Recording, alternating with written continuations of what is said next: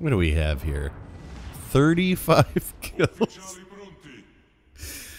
Okay, it's gonna be one of those matches. I'm just kidding. Or am I?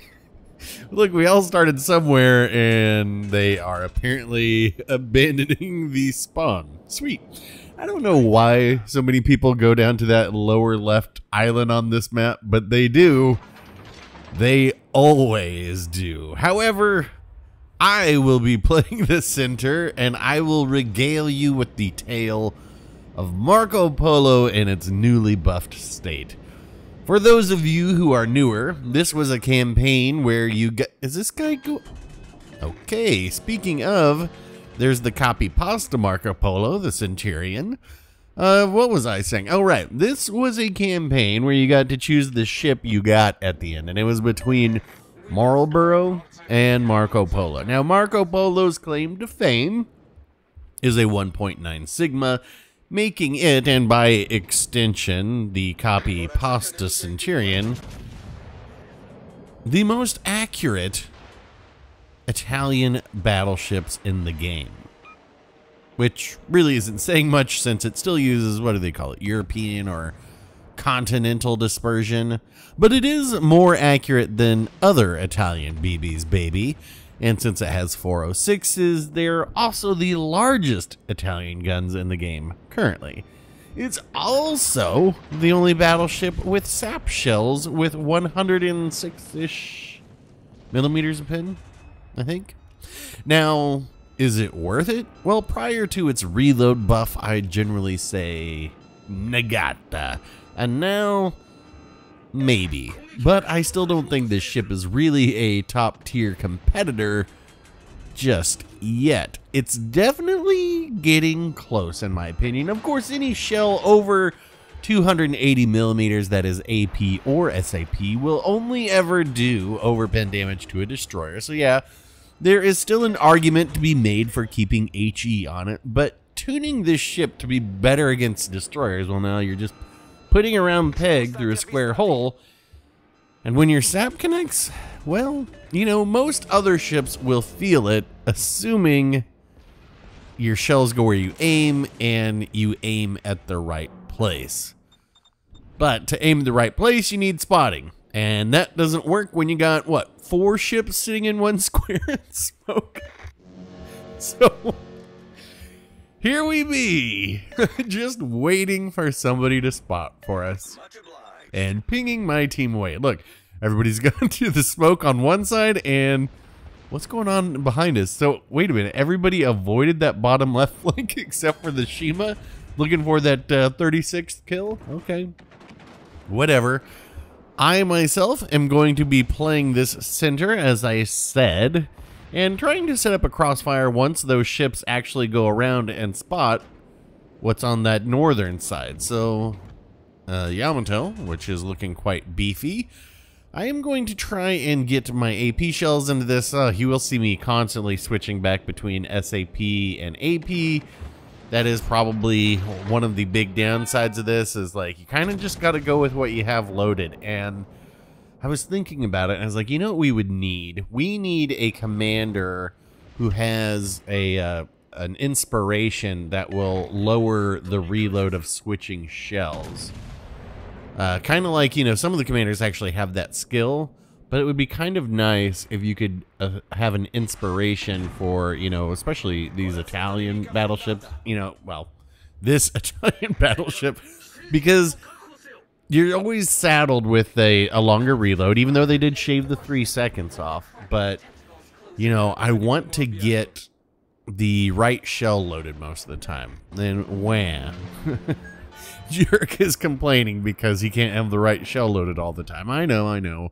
Not everybody. What if we had an Italian Azure Lane Dunkirk? Oh, that might be really good. Anyway, I'm using this smoke screen to traverse this pass here to try and rotate for more angles. Now, unlike the Tech Tree Italian ships where I generally use the smoke to close in and brawl, with Marco, I use it to stay undetected. And since Marco Polo doesn't get the goofy smoke firing the Tech Trees get, you should know, you'll be spotted out to 15 kilometers when you do fire, but I was going around the side of this rock, and I'm trying to find a nice place for this sap to hit, but frankly, there just isn't one from this angle.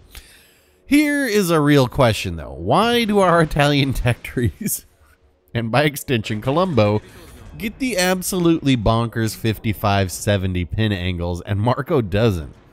Marco has standard 45-60 for its AP, and the sap is 70-80.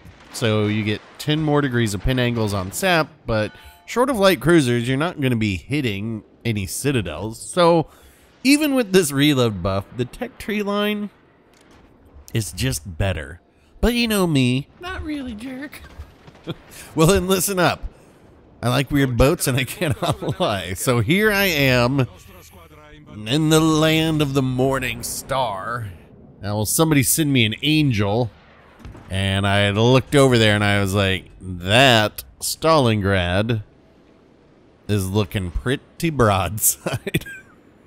And by extension, if I should make it around this corner, we should have a pretty good crossfire set up with our battleship that's still kind of back on our base. And, ooh, there's also Savitsky Rossiya who's sitting there broadside. So definitely want to have our AP ready. I am spotted. I think it's the Shima up to the north keeping me spotted. So I'm expecting a full salvo here. And, yeah, we are going to get one. And it's not that bad.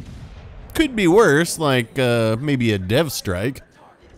Le bonk. So, yes, the AP does, in fact, still work on broadside Stalingrad. And do you suppose it can work on broadside Savitsky Rossiya? I mean, this is high velocity 406. It's got a lot of pin, so we shouldn't have much of a problem doing a decent amount of damage here to Rossiya if our shells actually hit. And they do. You know, can't be too upset about that. But now I've earned the ire of a Drake out there, and that Drake is gonna, well, actually I think the Drake shot me at the very beginning of the match, and they're gonna keep shooting me and shooting me. But I was popping my smoke here because I wasn't sure if the Centurion would be able to see my broadside. So now that I have a decent idea, like, look at this. We're like, well, our AP can't do anything. Let's switch over to the SAP, and we've got to sit through the reload one more time. That's fine. We won't be spotted. That's what our smoke's here for. I'm trying to just get up to this island to keep them broadside covered and wait for this SAP to reload.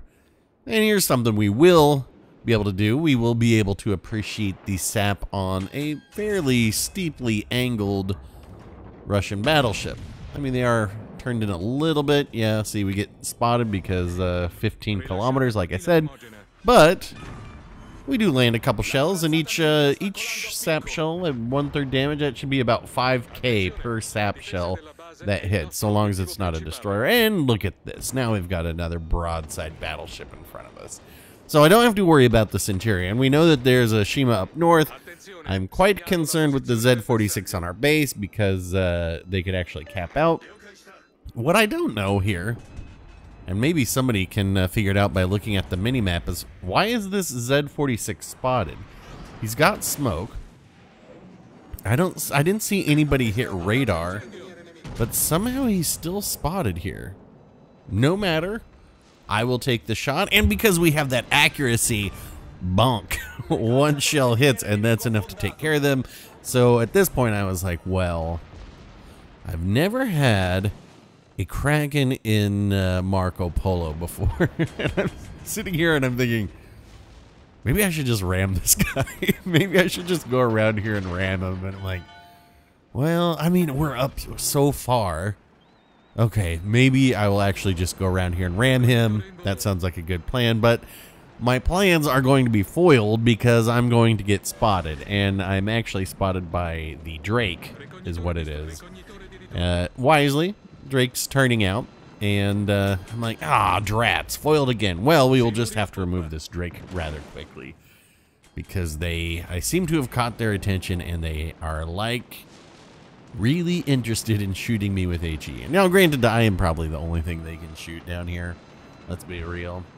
But there will be times later where I'm like, not a fan, or maybe they just want to sink me. I don't know. Either way, as you know, Drake has a black hole armor where the shells go to die. Of course, I've got to actually hit it. Ooh, somebody did. I've got to actually hit it for those shells to go into the black hole. As it were, I'm thinking, okay, this is probably about my chance to go if I want to ram this guy. And I'm not positive that I want to ram him still. I'm not positive exactly what I'm going to do until my smoke is ready now. I'd like to get one more heal off just in case I, don't end up ramming. And I'm going to end up not ramming. So, everybody, you can chillax and not be like, rams for Krakens. I only had to do that once or twice. But no, what I'm actually doing here is I'm using my smoke again to be able to traverse this path. And so what I wanted to do was come around onto the broadside of the Centurion, but those plans are going to become foiled because the Shima gets spotted. And I'm like, well, I will shoot a Shima, especially when it's low, because that should pretty much guarantee us the win. Maybe I shouldn't have, but you know what? You just got to take that chance and shoot. But, of course, my teammates get it, and now I'm spotted, but that doesn't really matter either because the Centurion's guns are on the other side. So we will make it around here just fine. Just fine to come around broadside to a Drake. This time, though, I will be the one on the receiving end of being broadside. So check out this salvo from the Drake. I'm pretty sure they're using AP because I think we'll see that I get hit in the Citadel a couple times. A lot of people sleep on the Drake's AP. And plus, how awesome is it to see somebody out there playing a Drake? Yeah, look at that. 4,000. I think maybe that's not Citadel shots. Either way, I'm coming around the broadside of this Centurion. And I was like, all right, got him. Nope. Still no one. I was like, well, I am dead now for certain. But my teammates get that yoink off, probably for the best. I think that ended up saving me. And now I'm like, well, if we're going to do this, we're going to have to sink this Drake. How are we going to be able to do this? Well, they're still firing at me. We can get our heal off. And, of course, we get double fired because it's Drake. And now, let's just take our time, aim these shots, and expect the Drake's black hole armor. Yep. Looks about right. So, looks about right. But, at this point, the Drake is on the border. And, I'm not going to comment on that. We've all run into the border sometimes. And we've all used the border. Well, at least I know I've abused the border to get shots off and try and get more damage. So, I'm not going to belittle this player. And we get a very nice hit there. But you can tell that they're just dragging along the border, which makes it very difficult for most people to be able to aim, because if you use auto aim, it gets really jacked up when people are sliding on the border like this. But not for everybody, as we are going to see that, oh, big strong hit there. My shells are in the air as well, and this is actually going to be Kraken 456 in the Marco Polo. But how did we do XP-wise? It feels like we did a lot, but the results say nothing special. So, GG's red team, GG's blue team, and let's see the commander. We are using Iachino. That's right, we're going for an accuracy build with this one, and that's going to wrap up our look at Marco.